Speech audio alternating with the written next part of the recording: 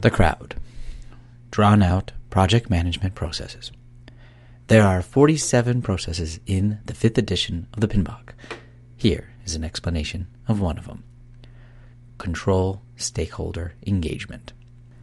The inputs to Control Stakeholder Engagement are, of course, your project management plan, which includes any of the plans that you have already set in motion for how to control your stakeholders and how to get them mostly engaged.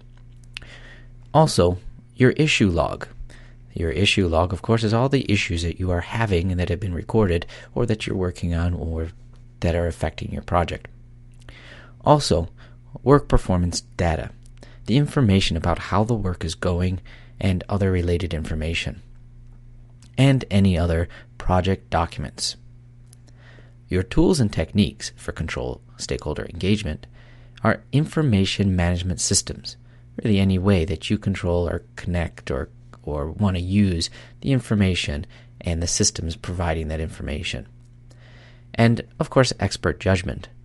It is a lot of information that needs to be parsed out, and you know a lot of it, and other people know much about it as well, and how the best way to control the engagement of your stakeholders. And, of course, meetings. Outputs include your work performance information, where you've taken that work performance data and now you've made information from it. Also, you may have requests for changes that come out of how you control your stakeholder and the engagement, as well as any updates to your project management plans, which again I like to use a file folder as a housing of or repository of all of your project management plans, any updates to the project documents, and any updates to the organizational process assets.